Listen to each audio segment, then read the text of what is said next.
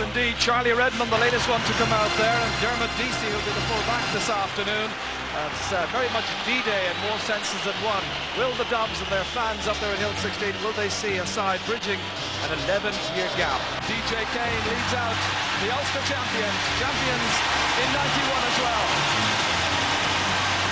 Unbeaten in championship finals. 4 times they've been here, 4 times they've won. DJ was telling me in Newry last week that he doesn't want to be the first captain of a down team to come here to the final and to lose. Down name an unchanged team from that which began against Cork. Eamon Burns has recovered sufficiently from a leg injury and returns to replace his first-half substitute John Kelly.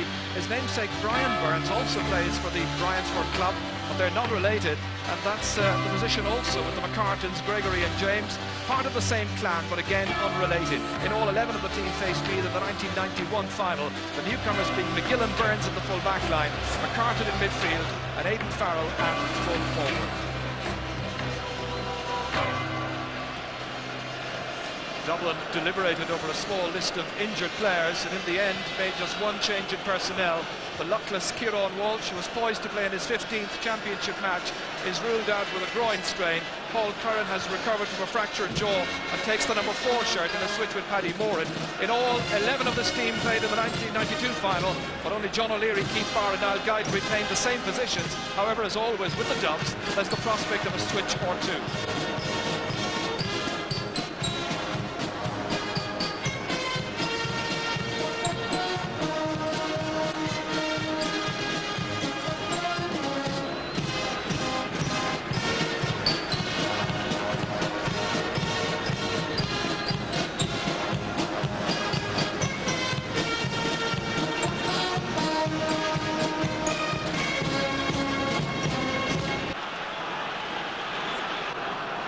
Movement off the ball, I can tell you.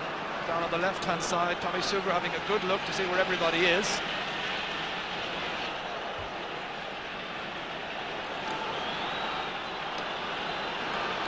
Works everybody back inside the 45-metre line. The All-Ireland final is underway. And straight away, it's Brian Steins back towards Pat Gilroy.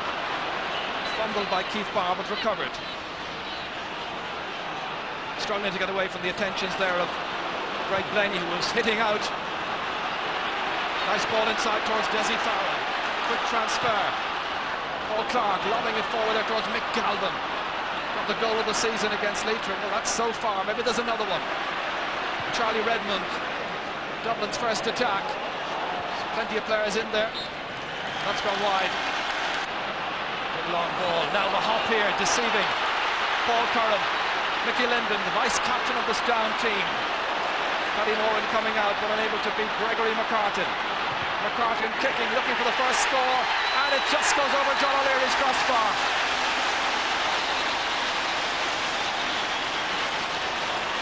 Down go in front. Linden really is one of the paciest players in senior Gaelic football. Once again, the point from our camera inside the goal. Vinnie Murphy. Free to Dublin.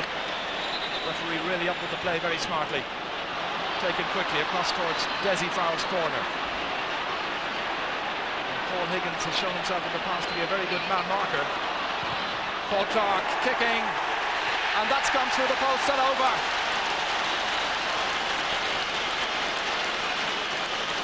Paul Clark has got to be marked by James McCartan, or maybe it should be the other way around.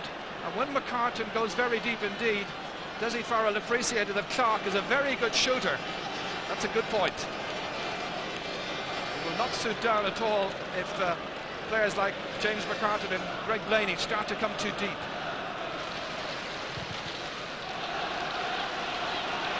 Gregory McCartan.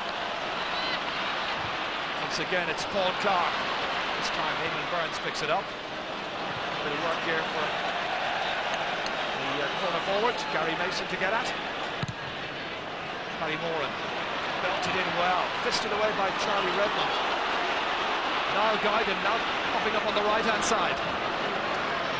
Nicely in for Desi Farrell. Looked around, considered the return pass, gives it back to Niall Guyton. Andy getting tight, goalkeeper out. That's gone off the defender for 45.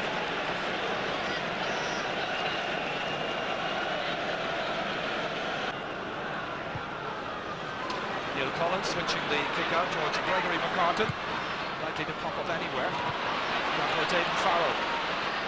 To Greg Blaney, the Stars at 91. Nicely in towards Mickey Linden, who's been isolated inside there. Linden's getting free, chance of an equaliser, and he's put it over. That was very close indeed. A point then for Mickey Linden, and the sides are level.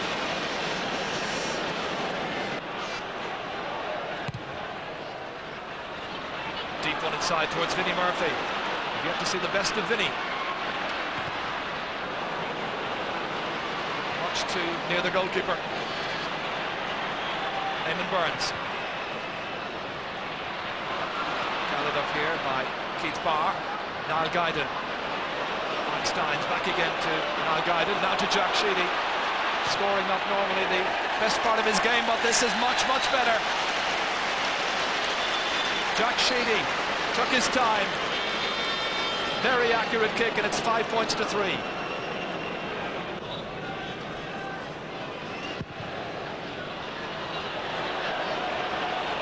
Ryan Steins attempting to fetch. Vinnie Murphy fisting it ahead. Desi Farrell having difficulty in the greasy conditions, holding on. That'll be a down ball. Gregory McCartan been reminded by the linesman Paddy Russell to take it back. Knocked forward well. Here's Mickey Linden. Here's a goal chance. James McCartan rolls it in.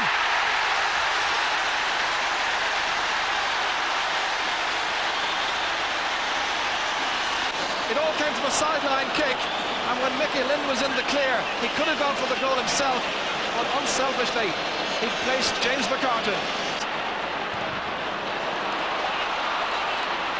Ball very slippery, and Greg Blaney running into the official. Nicely back and popped over the bar, brilliantly so by the full forward Aidan Farrell. His first point of the day, and the gap widens. Paul Higgins coming up to tidy up. Brian Steins. Jack Sheedy calling for it. Greg Blaney coming from behind. The slippery conditions not helping Mick Galvin that time. Unless it reaches Desi Farrell. Back towards Galvin again, slip sliding around the place. I wonder has he the correct studs on. Back towards Vinnie Murphy. Kicking. Has he got the range? He has. That'll do Dublin an awful lot of good. Vinnie's first this afternoon. Just 5 between them. Paul Curran has made a run across towards Paul Clark here.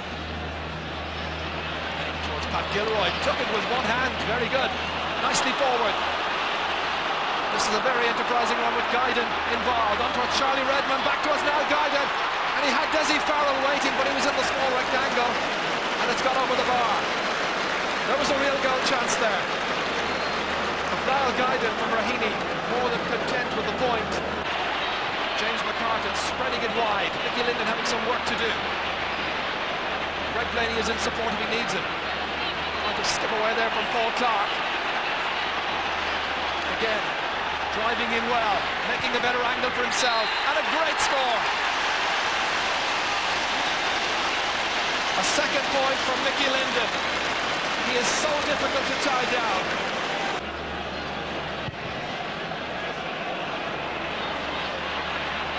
Jack Sheedy touches it down. Vinnie Murphy trying to set the Dublin forwards going. Brian Steins constantly moving into attack. Going for a point himself from a great distance out. That's a wonderful kick by Steins. So the two named midfielders for Dublin, Sheedy and Steins, have now scored. By Gilroy. Jack Sheedy now. This holds some promise. On his left-hand side, that's a great kick. He's kicking wonderfully this afternoon. A second point for the Garda. Once again, just 4 points between these teams. And the referee saying that's it for the first half. Half-time position here, it's down 1-8, it's 11 points, Dublin 7.